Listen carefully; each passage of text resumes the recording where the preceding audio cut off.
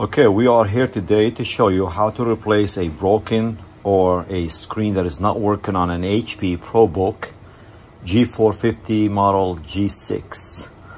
Okay, as you guys can see, I do have the power on and obviously the screen isn't working. If you look carefully here, you could see the screen is already busted. Okay, so it's not working. So the best way to do it is obviously we're gonna unplug the power and making sure that the computer off, and by just simply pressing on the power and hold your finger till it goes off. So it's really completely off. And the best way to start out with, we need to get something like a flat screwdriver, a small one. It's better to have like a plastic one or a something you could be able like that. Even I'm using this piece of cardboard, which I'm going to show you later on how I have to use it. So with this thing here, it's basically plastic. It's just a plastic housing that is holding it. Could stick my screwdriver in here and start popping it, or I could do it from here if I would like. You see it on the side, and once you go like this on an angle first, you see it like this, and then pry it like that. Pry it by pushing. And once you get the screwdriver in, you see it, these things are held up by small clips onto the cover of the computer. So once you get this thing in, you start doing it like this with your finger. Watch. You see it? I managed to do it earlier, but it would take a little longer, and just slowly do it with your finger. And if not, you could just put the screwdriver once again like that, and to get it to work. You follow what I'm saying? See it? And once it starts coming off, see? Now once this comes off, you see this thing, it's held up by this one. This also has to come off.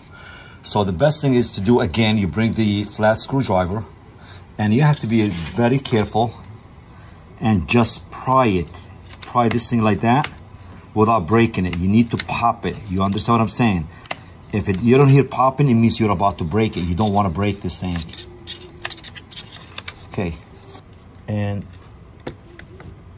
just start popping it. See how it came up a little bit? And slowly get this thing up. You see it? The only thing is you have to be a little patient. I mean, I don't want to break it, and it came off finally. Now, you put this plastic, let me zoom out a little bit. So you finally take this one off, and you put it right here that we need to take off.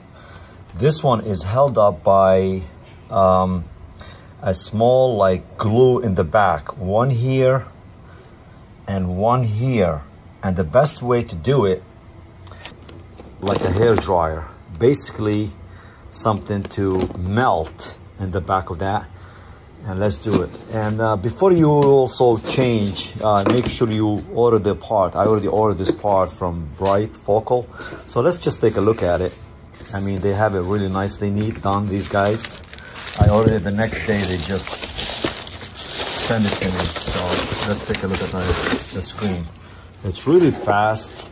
I usually get my stuff from eBay or Amazon, but it depends on the pricing, and I got this as a great deal.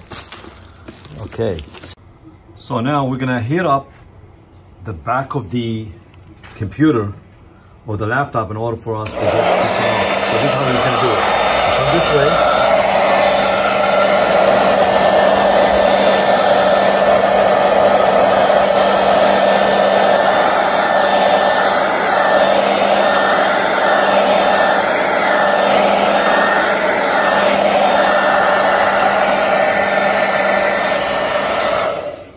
Okay, so now we know it's nice and hot, and then you move this thing And what you can do is basically, let me see if I can move the camera around. Here we go. So right now, this is where it's held up right here. So what are we gonna do is, once again, I could take my flat screwdriver and pry it right here. You see it? Right here, just to get this thing off, okay? Or to make it loose. And I could leave my screwdriver here. And then I could have like a small plastic board, or I could have even, believe it or not, something like this one. So watch this. So I could put it right here, and what I'm basically trying to do, not to have the screen shattered or broken and I may hurt myself, or because I want to use the stuff that is a glue in the back for the new one. So this is how we're gonna do it. We're gonna put this in here and slowly pry it off. You see how it's working it? And if it doesn't go any further, you need to use the hair dryer again. But since I did it early, I just want to demonstrate how I got this thing off. So now we got this thing off, right? So we do the same thing in the back right here. You follow what I'm saying? You see how it starts to come off? And if it gets stuck like that and it doesn't move anymore and you feel like this screen is about to break, you do again by getting the hair dryer in the back, and you do it again. And then I just want to show you how. Okay, and slowly moving. Okay, now it's coming off basically. So I just want to show you in the back. You see how in the back? See that glue? This stuff is really hard to come off. So you may need to use the hair dryer more and more to slowly take it off. And the other side, it may be a little bit different color, but it's the same thing. This is a 30 pin. Oh, wait a minute. Here we go. A 30 pin. So this was attached to this one. So you move this thing like that and you lift this thing up and it would come off. So this is how we get the screen out. Okay, so basically we took the broken screen out, and as you guys can see, the 30 pin that attaches to the monitor, and you see right here, hold on a second, let me see it. See this? Like a clip, you need to put it back on, so make sure you do not lose it.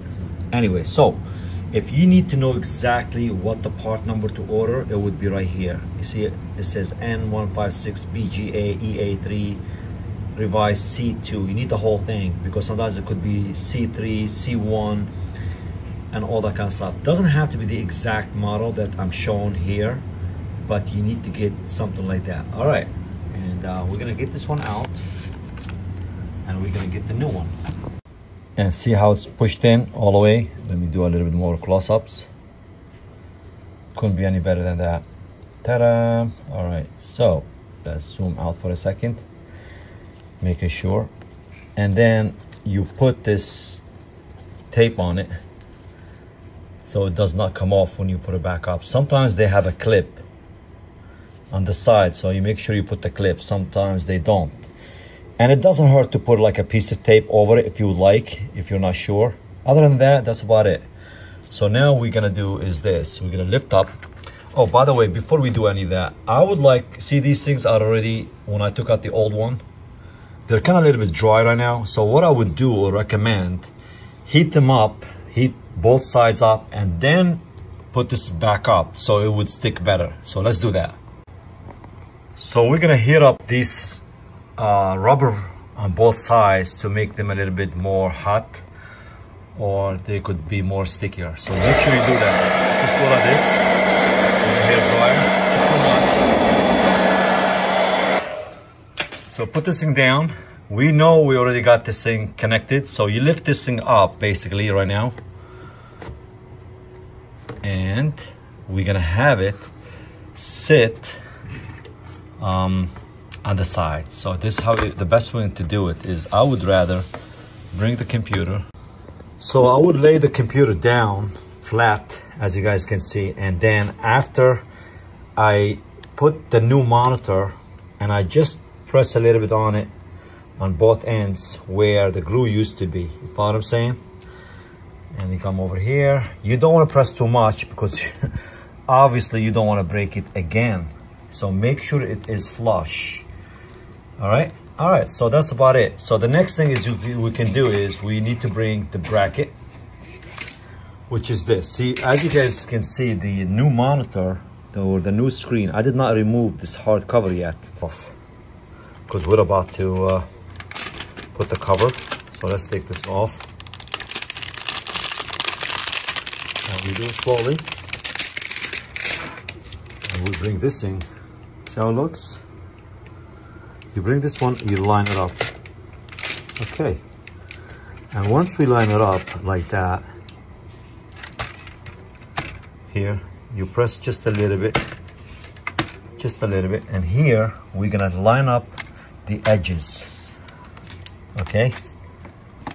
And you press a little bit alongside. Once you hear the clipping, I like that clipping noise. It means it's going into where it's supposed to and you're not breaking it. And that's about it.